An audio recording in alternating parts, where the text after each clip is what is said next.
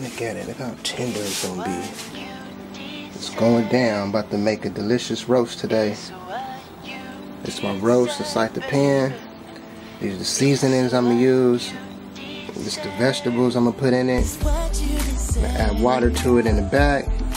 In the back over here, these are the Trinity seasonings: celery, bell pepper, onion. That's the Trinity. That's the foundation. At least that's what my mama told me. So, I'm about to make this roast. What's going on, everybody? It's your buddy Putty, and I'm back in the kitchen again. The host with the most on the West Coast, and I'm about to make a roast. Today is a very, very, very special day. Today is Mother's Day. And what special way to show appreciation to your mother than to cook for her? You know, food is a way that you spread love. So I'm spreading love to the moms by making moms a roast. And this is something that my mom has taught me. She calls it the Trinity seasoning. Whenever she makes something, she put in celery, bell pepper, and onion. That's the Trinity seasoning. Celery, bell, pepper, onion. Celery, bell, pepper, onion. I don't know what's wrong with me. It's Mother's Day, I'm happy. So I'm going to put in the onion,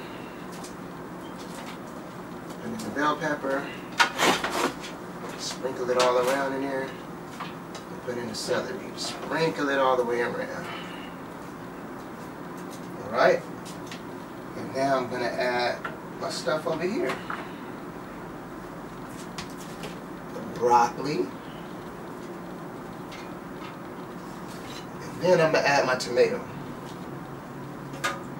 I'm like, what is he doing putting all this stuff in this roast? Y'all see? There we go. Throw that up in there. Oh, it's going down. And I'm using a potato peeler to get the carrots off. Or potato. Potato. You know how people put potatoes inside their roast? I'm going to put plantain in mine. Plantain is the potato of the Caribbean and the potato of West Africa. I like to do my dishes unique. I probably ain't seen nobody do this before, but I'm doing it. And it's going to be bomb.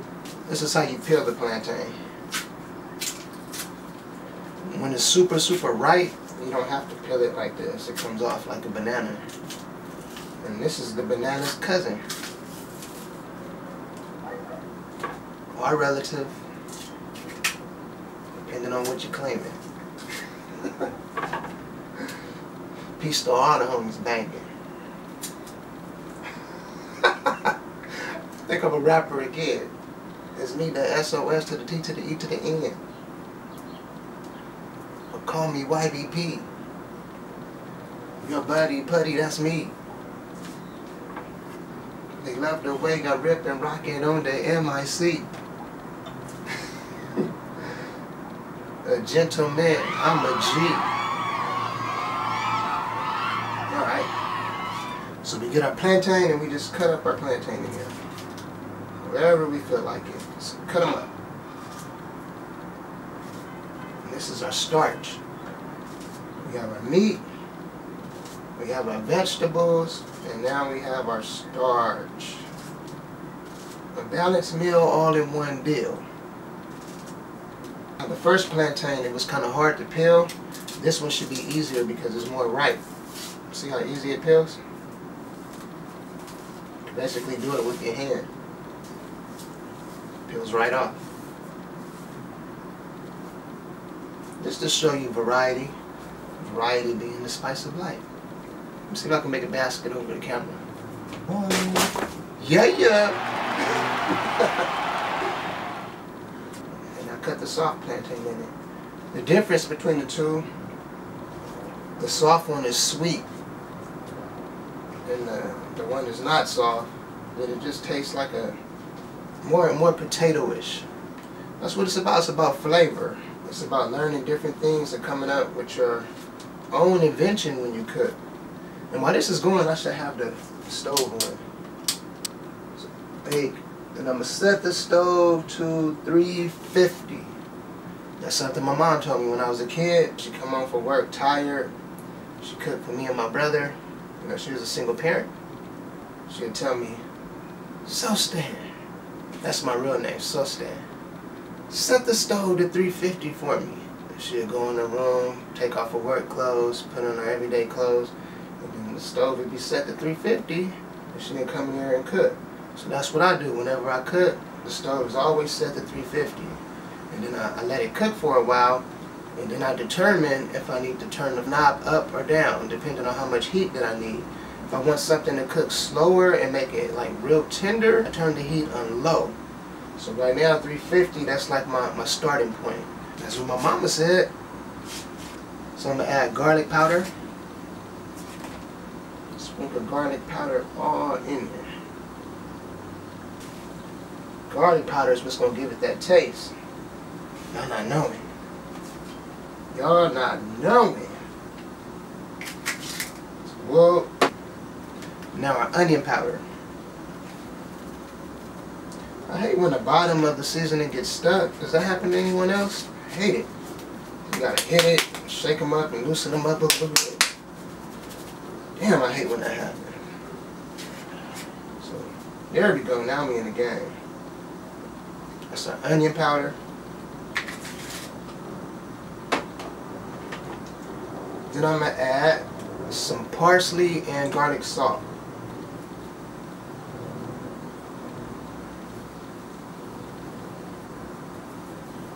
Yeah, boy.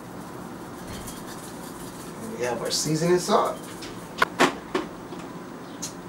Then I'm gonna add some paprika or paprika. Hey, why'd you say paprika? But you know what? You so corny. Some paprika. And then I'm gonna add liquid smoke. That's gonna give it a taste. They're gonna wonder, like, where did this taste come from? It's that liquid smoke being cooked in it. We're gonna have some seasoned pepper seasoning. Putting all type of stuff in here.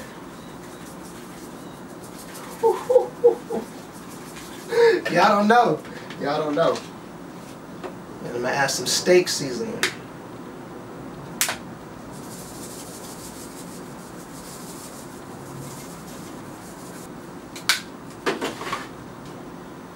And then some cayenne pepper, just to give it a little kick. You don't want the seeds to fall in because seeds taste nasty. I don't know if you ever bit into a seed by accident, a lemon seed or any type of seed. Seeds are nasty. So we don't want that to happen, so we're going to utilize the net. Right, my food blog is gumbopotmedia.com, so I'm taking pictures for the blog.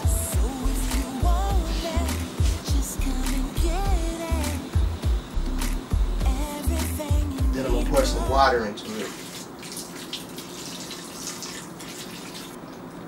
The water is going to make juice. It's going to mix in with all the stuff in the meat and the vegetables and all the seasoning. It's going to make like a good juice, like a gravy. If I want to add gravy, I could put flour in it. And I might add flour in it later if I want to make it gravy-ish, depending on how it looks once I take it out. Like, see it, here it go. So now we grab our top, put the top on top,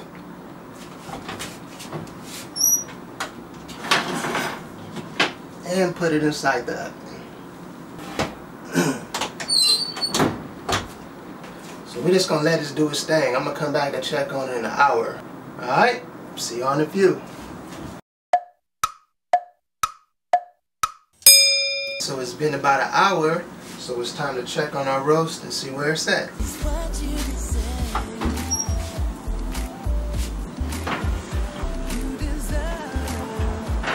Our Mother's Day roast.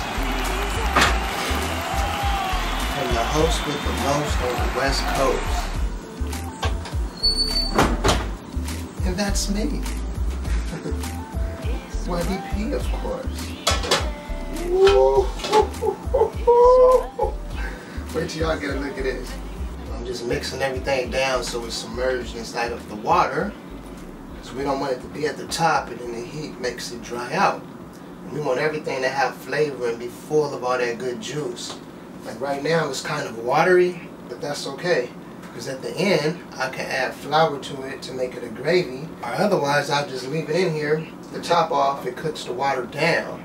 Or the leftover water that's in here after I get done making it, I put it in a separate container and I put it over my dog food. And Callie Hayes loves it. You know, you gotta be good to the animals. Look at it. Get the Mother's Day roast. It's so succulent and juicy in here. Look at it. Look how tender it's gonna be. See the steam coming off? Fresh off the stove. And moms are very, very, very special. You know, that's like your queen. That's your... You don't have nobody else, you can go to your mama. A lot of people, they don't have their mom anymore. I want you to celebrate by having good memories. Remember all the lessons that you have been taught, and that's how you give appreciation to your mom.